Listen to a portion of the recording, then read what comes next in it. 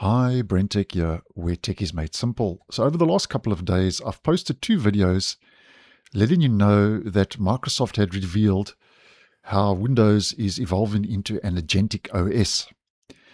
And I'll leave 2 previous videos linked down below and in the end screen if you'd like to play catch up.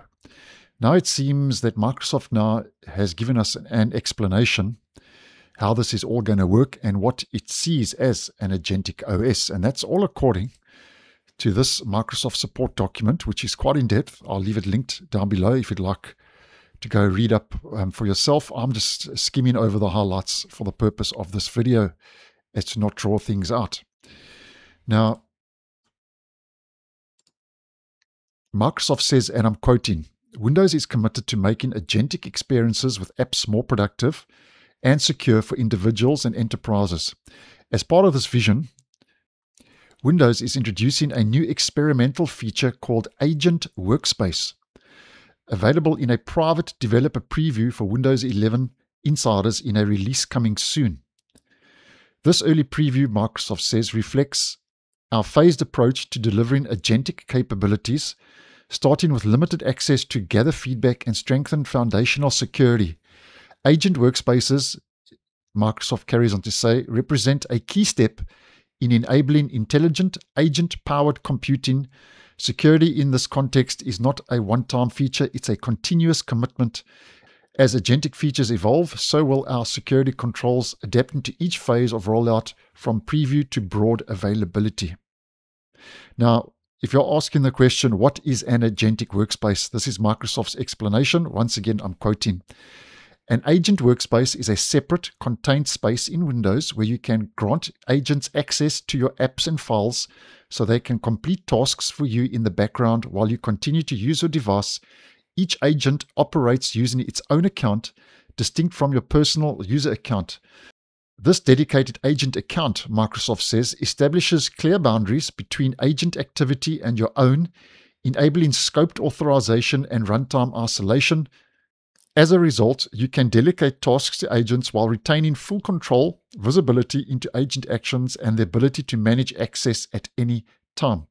So this is how Microsoft is explaining what this agent workspace and an agentic OS is going to be all about at this stage. Now, Microsoft says, if we head back to the support article, Microsoft says that Agent Workspace is only enabled when you toggle on the experimental agentic feature setting. The feature is off by default, which is good to know. Okay, so we have a toggle switch and it's off by default. Now, there is a bit of a security implication with this because Microsoft says, we recommend that you only enable this feature if you understand the security implications outlined on this page.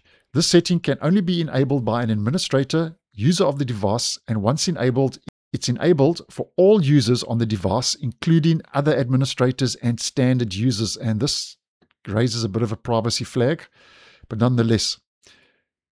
Then Microsoft says once the feature is on, the experimental agentic feature setting enables the creation of agent accounts that provide agents with their own separate account on your device.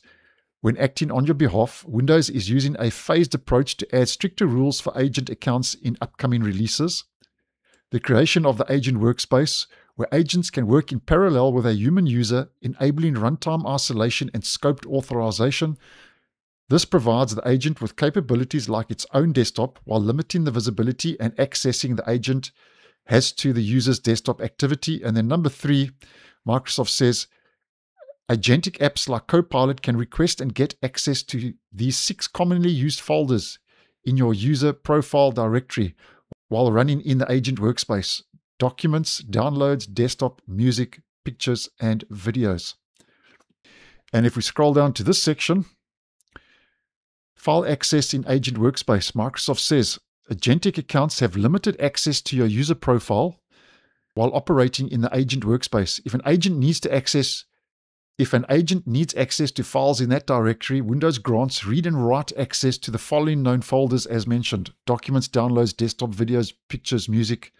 When the setting is enabled, you may have these folders in the standard location or you may have redirected them elsewhere on the file system. So that's just the long and the short of this, guys. Basically, an agent workspace is going to be a separate contained space in the actual operating system, according to Microsoft, what we know currently from this support document. But it does look like there's going to be a bit of a security implication. But the good news is at this stage, you are able to turn the setting off because it is off by default. And if you do decide to enable it, it looks like you will be able to turn this feature off, which is good news. It's still early days. I'm keeping my ear to the ground with this. So that's more or less what Microsoft is saying about Windows evolving, as I've been posting, into an Agentic OS. Go check the previous 2 videos out. It'll just help you play catch up and connect the dots.